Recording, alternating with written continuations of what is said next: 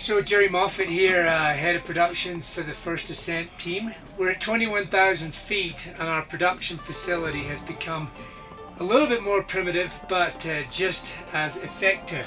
Filming the dispatches can be a relatively challenging business. We plan the evening before the content for that specific dispatch.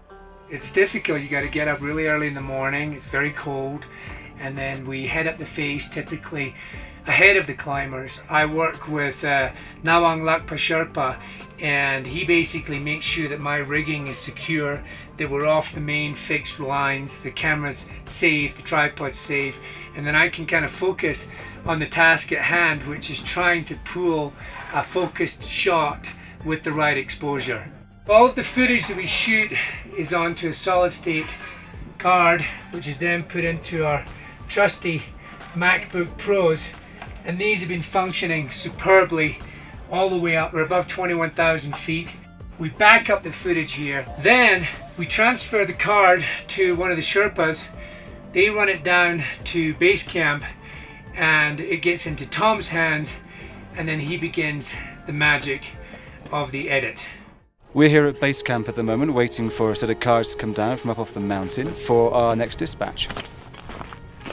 Good to see you. All Nice good? to see you. Yeah. Yes. Good. Thank you very much, Andy. Much appreciated. Yeah. Thanks for your whole work. Yeah. Take care. Bye-bye. Thank you. I will get the footage on the express cards, which go straight into the MacBook Pros we use, and we'll back them up onto two separate portable hard drives. These hard drives have proven very reliable at altitude, which is a big plus for us. Once I've backed up all the footage, I then go through, logging it, seeing what shots we have there, seeing what's relevant for the dispatches, and then importing the relevant clips into Final Cut Pro. It's at that point that I start putting together the dispatch. We then go through our music library we have with us to find a piece of music that will go with the dispatch to give it an edge and give it a higher production value. We then encode it ready for the internet. The encoded files are sent via our BGAN, which is our satellite internet connection, to the Eddie Bauer FTP site in the US. Once they've received the files, they then post it online on their website.